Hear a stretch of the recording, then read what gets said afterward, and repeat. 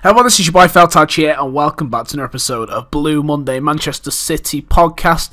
So the last week for Manchester City, it's been a good week for us. It's a nice way to change things around by being able to say that after a very, very decent win against Crystal Palace. It's about time we finally got a big scoreline under our belt, and finally we've been able to achieve it. So the last couple of weeks it's been a little bit disappointing, but finally it seems like things are perhaps changing around, and I think it's largely because of one man, and he goes by the name of David Silva. He is just an exceptional player.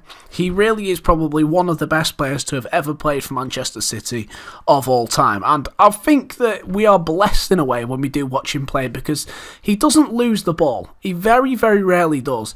He keeps the ball at his feet so nicely. He's one of the best passers of the ball, and when you look at the Spain World Cup winning side and the Euros winning sides as well, David Silva's been an integral player in those sides. He's been fantastic for them at international level as well as at club level for us as well. And I think in my generation, I'm 21 years of age, and the players which I've seen, he for me has to be up there with some of the best players of all time. I want to know what you guys think down in the comments section down below. From the current team or the last couple of years, who do you think will go down as a Manchester City legend? So I want you to see what you guys say. Comments in down below about what you think about that opinion. Is David Silva perhaps one of City's best players of all time? I want to hear what you guys think.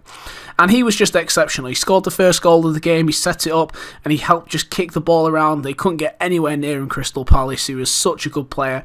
And another player who was fantastic in the game was also Kevin De Bruyne. He hasn't scored in 18 games until Saturday. And then finally, it looked like he was finally going to turn things around. He hit the bar. For I think it's the 10th time he's hit the bar and post this season, the most in the league altogether.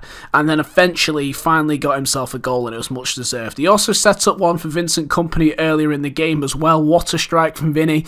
After the game he said in the interview he just looked and striked and it went into the back of the net, and it was a lovely finish from Vincent, so I'm very happy about that. Nice to see him scoring again. He hasn't scored at the home game for around 2.5 years or so it's been a while. It's completely deserved, and when he plays at times we do look like a completely better side. But that's not to say that we weren't struggling a little bit defensively, and I have to say the defence and also the goalkeeper had a brilliant game, especially the keeper. He made a great save in the first half when it was 1-0, kept out Benteke. It was a good opportunity, and he got down very, very well and quickly as well. A great save, great left arm from Caballero, and it's nice to have a goalkeeper which is making decent saves. In fairness to Bravo, when he did play in his last game, he's out till the end of the season, and I hope that we don't have to see him again. It's nothing against him as a person, it's just the fact that we need a competent goalkeeper at Manchester City, and when you look at performances by goalkeepers such as David De Gea, you notice how much of a big difference a great goalkeeper does have at your club.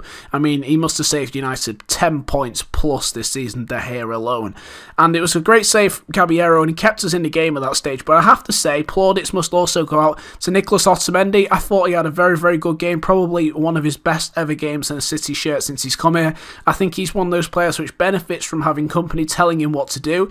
He's been a little less suicidal, or what I'd like to call like a banzai attack at times. He just comes charging out, makes terrible slide challenges, very, very poor decision maker at times, and I think Stones is still a young player. He needs someone to tell him what to do at times, and Otamendi, when he's played with him at times this season, hasn't been able to do that, and he's not really helped him out at all. But the weekend he did really well, and he also got himself a goal as well, a fantastic header, really well driven into the back of the net, and it was a good run from him, and it was pretty much the icing on the cake for the fixture. He did really, really well in the fixture.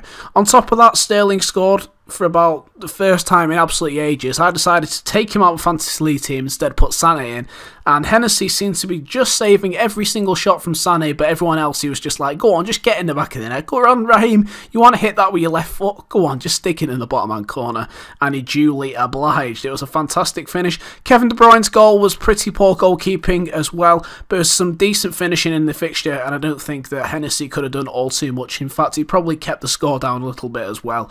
But Otamendi does have to get some plaudits. Whether he's the long-term answer at City, I don't know, because every time I watch him play, I'm still not 100% convinced by him, but he put in a good performance. But the problem is that City next year have to prepare for a season perhaps without Vincent Kompany. You can't rely on the fact that he's going to be fit for the whole of next season, so we probably could do with another centre-half. Now, the rumours are that Tosin Adebayor has signed a new contract at City and £25,000 a week, and it looked like he could potentially be leaving. Now, whether he's a long-term solution or not, I don't think so. On top of that, I don't think that Jason Denayer is really going to get a chance. When I've seen him play for Sunderland this season, he's played either in midfield, and he's good with the ball, but defensively at times he's looked very suspect, and that's not really a great thing for City at the moment. I think we need a bit more experience next to Company. Last year we were linked with Bonucci. Again, we're linked to him still. And we're linked with Rudiger as well, who I don't think is a great centre-half either. I think we just need to sign someone who's a bit more experienced, I think. We need to have sort of a Company and Lescott duo back again at the club. And whether Otamendi's the answer or not, I don't know. He's been linked with clubs like Real Madrid, and if they're interested in him, then he must have something about him. I'm just not 100% sure at times what it is. But if he can keep up the performances, yes, I know Palace aren't the greatest side in the world, and he's judged more based on his performances throughout the season, but I think that maybe he gets another chance at City. I don't think Mangala will get a chance. I mean, the centre-half position is a big problem for City. I think that John Stones is currently still unfit, so it'll be interesting to see if he plays alongside Company or whether it's Otamendi still. But at the moment, Otamendi doesn't really deserve to get dropped. I also thought, in fairness, that Gael Clichy had a pretty decent game. I don't really ever talk about him. I usually say how bad he is. So for once, I'm going to give him a bit of praise, and I thought he was actually pretty decent in the game. He kept out the Palace side. There was a couple of crosses which he dealt with, jumping up and competing with Benteke. So he did pretty well in the air, and also getting forward, I thought he was pretty decent as well. So I must say, well done to him.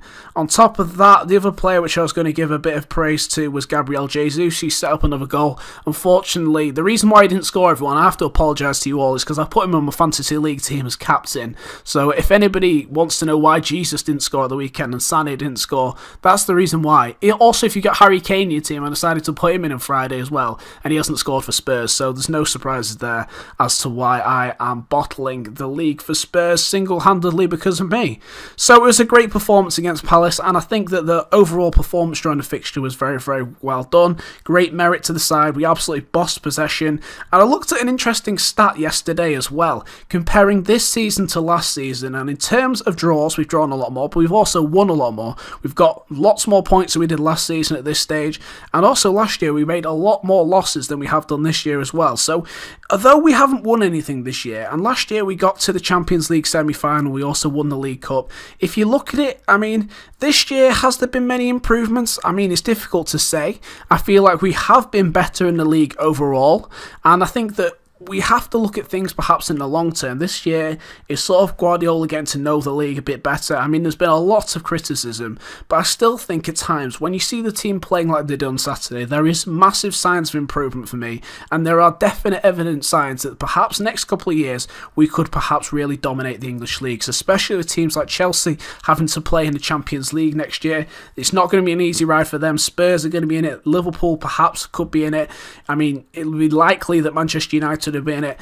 Arsenal are going to have to be competing in the Europa League, which is equally a difficult challenge. So it'll be interesting to see which team really comes out on top next year. It'll be very interesting to see how City get on, especially, and hopefully with a couple of interesting signings, especially fullbacks, especially. We've been linked with so many different players continuously over time. I saw Alexandro the other day for 40 million. I saw Kyle Walker for 40 million. Both players I don't really see coming to Manchester City, in my personal opinion, but we do certainly need to improve those positions, especially. I don't think Kollarov's the business, I don't think Clichy's the business long term. Sanya's 34 and Pablo Zabaleta's 32 now. Absolutely love Pablo, but unfortunately I think it's possibly time for him to move on, and his contract, I believe, is running out in the summer as well.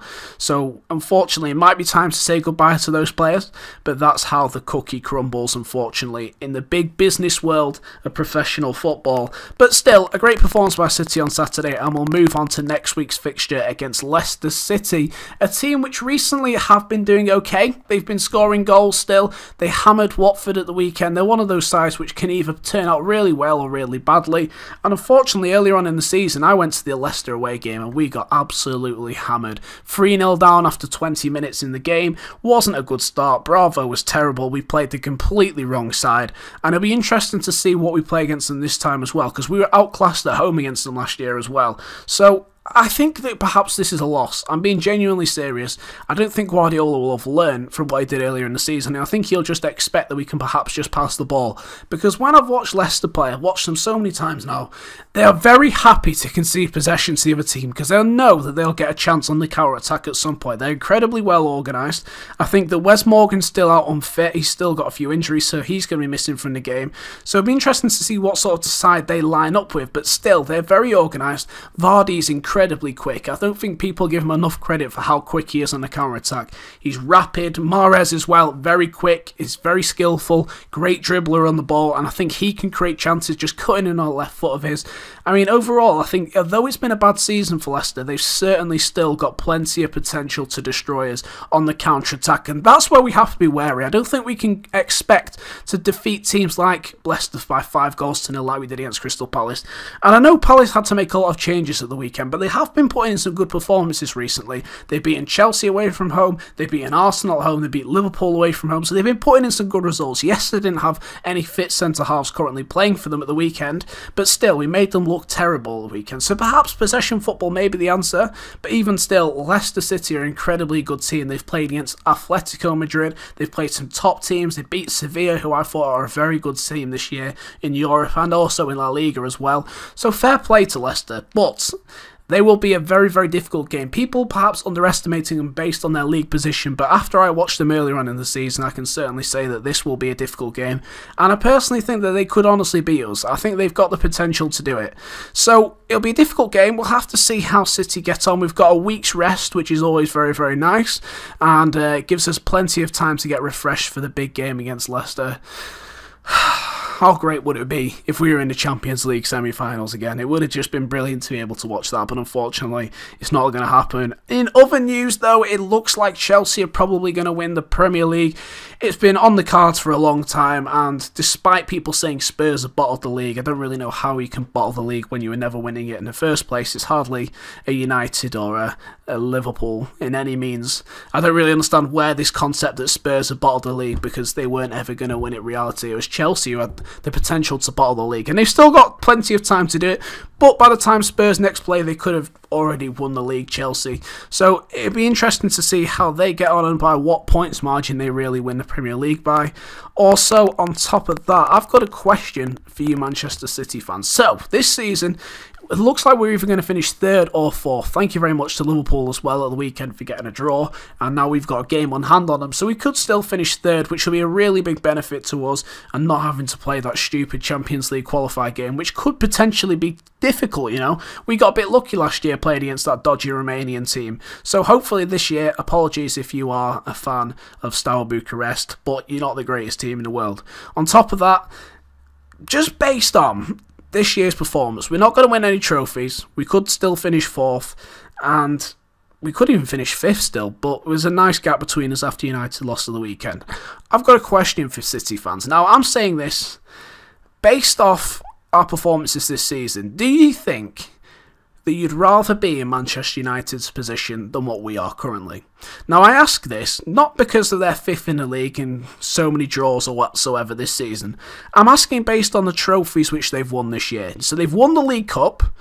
Yes, they probably didn't deserve to win it after a disallowed goal from Manolo Gabbiadini, which was robbed from Southampton, but nonetheless, they're in the semi-finals now of the Europa League. They've got a win in the away leg, first of all, against Celta de Vigo, and they are pretty much set up, in my opinion, to get through to the final of the Europa League. Now, I'm asking City fans, if you were given the option to finish 5th at the start of the season, win the Europa League, and also win the competition, what's it called, and win the League Cup, would you take that? I want to know what you think. Would you rather be in their position right now, or would you rather be in City's position? Because I'm saying this as a fan who's just, I mean, I'm a big City fan, but still, I'm a football fan as well. And I've got to be realistic, because in my opinion, I don't know what it is. I think I'd rather perhaps be in United's position. I mean, at the end of the day, you enter football competitions to win things. We don't want to be in an Arsenal position where we're happy about finishing 3rd or 4th. And the thing is, United can still qualify for the Champions League if they win the tournament. Yes, it's going to be difficult if they play against Ajax in the final. They've just battered a very, very good team in the semi-finals there.